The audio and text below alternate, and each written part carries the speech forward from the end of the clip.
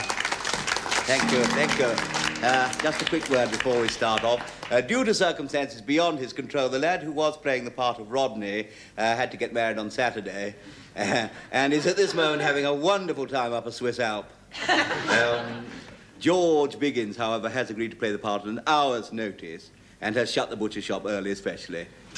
My wife's still playing one of the lovers, so we hope for a bit of fun there. By the by, if there are any men who wish to join the Dramatic Society, not women, I've got enough of those to last me a lifetime. They're just men. Please see me after the performance backstage, will you? If you can get round. No room to swing a cat back here.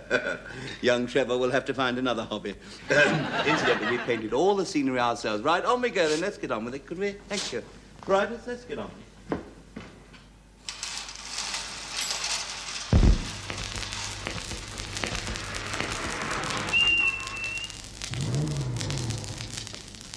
Good gracious, the master, and me with my dumplings on the table.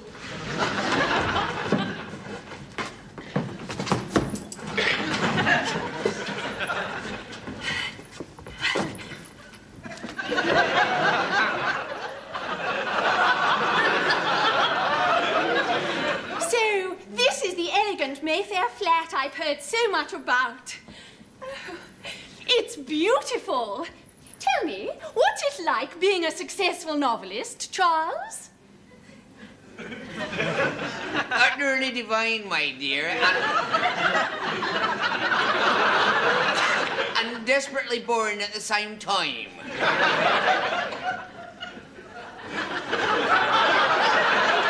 Money isn't everything, darling. Money? Money cannot bring happiness, but it enables you to be miserable in comfort. What has money brought me, dear?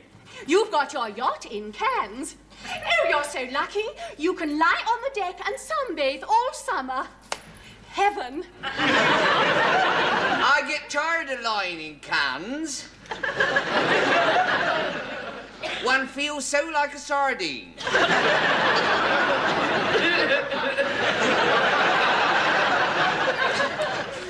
Cocktail, dear. Oh, divine. What are you looking at me like that for? 'Cause I love you, you silly little fool.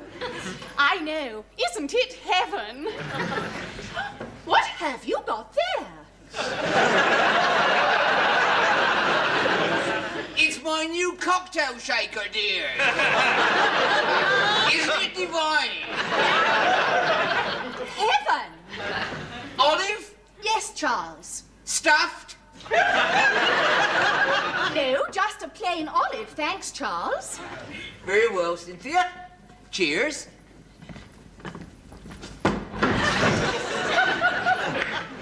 When will we be married, Charles? Just as soon as my dreadfully boring divorce comes through, dear.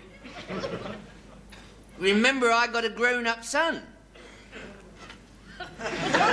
Still, let's not think about him. He's miles away up at Oxford. Master Rodney, sir. Good heavens. What?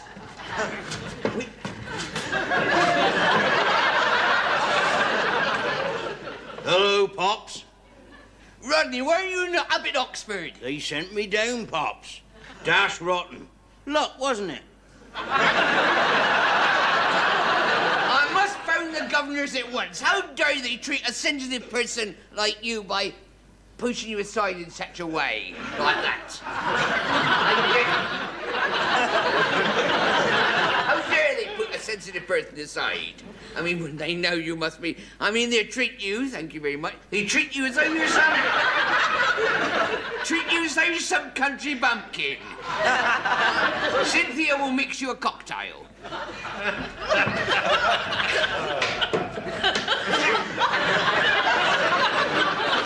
You!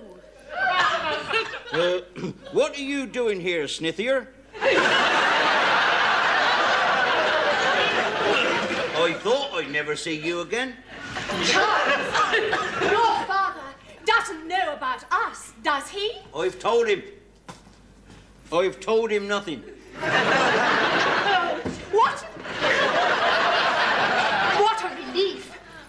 tail? Well, as long as it's a little one, I'm not really old enough. Oh, Rodney, do you remember what I said to you in Oxford that night in the shrubbery?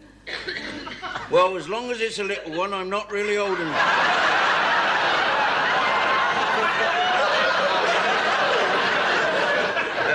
No?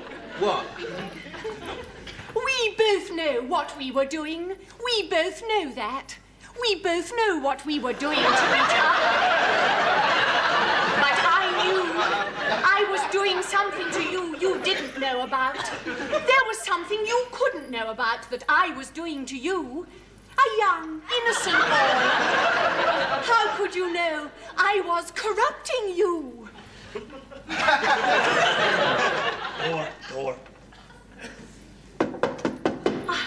Oh, God, is there no privacy anywhere? If you want people to leave you alone, you should have your doorbells disconnected. Knockers! If you want people to leave you alone, you should have your knockers disconnected.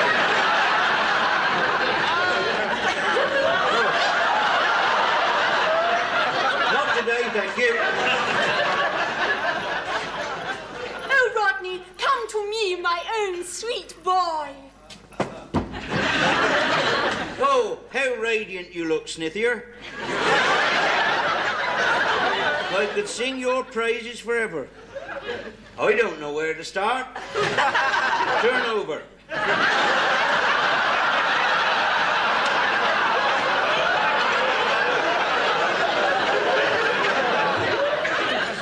What a curious expression, Snithier. What are you thinking? It mustn't happen. It can't happen, not this way. But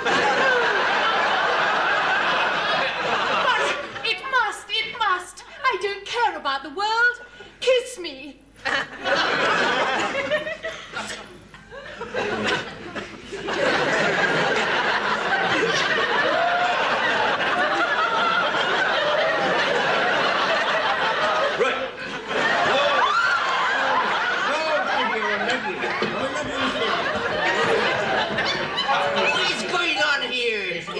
Rodney, who's under there? I recognise that face. What is going on?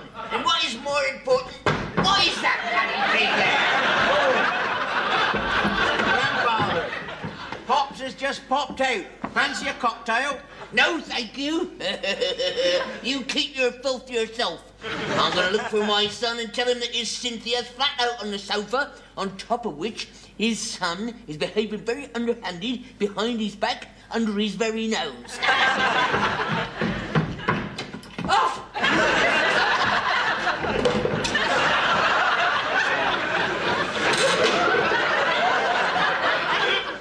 He's fainted.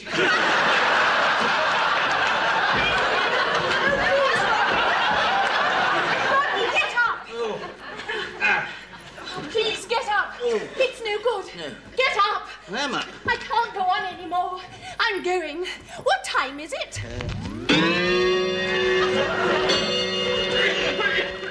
1 o'clock. I must go back to the south of France. And you, Rodney, you must return to your music. So this is the end.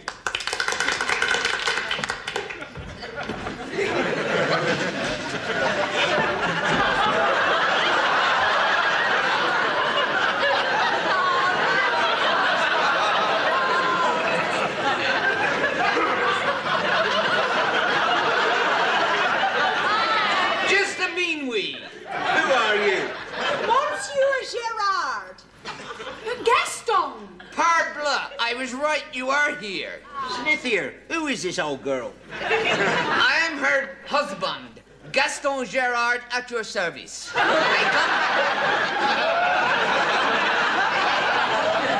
come from France. Did you not get my letter? Husband? Oh, it's true. I've deceived you. You, Rodney, your father, your grandfather. But I don't care. All I wanted was adventure. Oh, well, if that's how things are, then I am off. I'm going back to somewhere where I know I'm always welcome.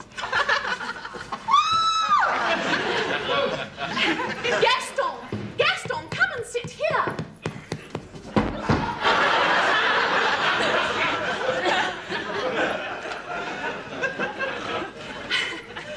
You must forgive me, you know.